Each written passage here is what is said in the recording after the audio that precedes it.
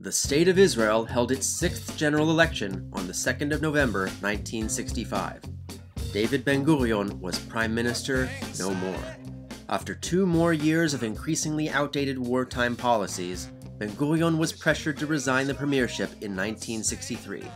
Although this was a state secret at the time, this may have been brought about when Ben-Gurion got into a fight with US President John F. Kennedy over Israeli efforts to develop nuclear weapons. But we can't know for sure. Replacing Ben-Gurion was Levi Eshkol, a career expert in economics and infrastructure, who opened relations with what would later become the European Union and, in 1964, staved off a Syrian military attempt to divert the Jordan River. This made Eshkol very popular.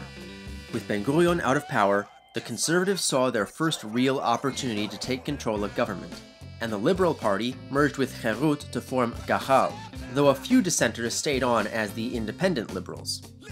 After a decade of separation, Achdut HaAvodah rejoined Mapai to form the Alignment. Achdut HaAvodah did this on the condition that Mapai put forth a plan to switch Israel from party-list proportional representation to a constituency-based electoral system. In protest of this move, Ben-Gurion and several allies left the Alignment and formed the Israeli Workers' List, or Rafi. And here are the results. The Alignment won, with 45 seats, followed by Gahal with 26, Mafdal with 11, and Rafi with 10. All other parties received a combined 28 seats. Israel's new president, Zalman Shazar, charged Eshkol and the Alignment with forming a new government, which they did with Mafdal, Mapam, the Independent Liberals, Poalei Agudat Yisrael, and the Arab parties.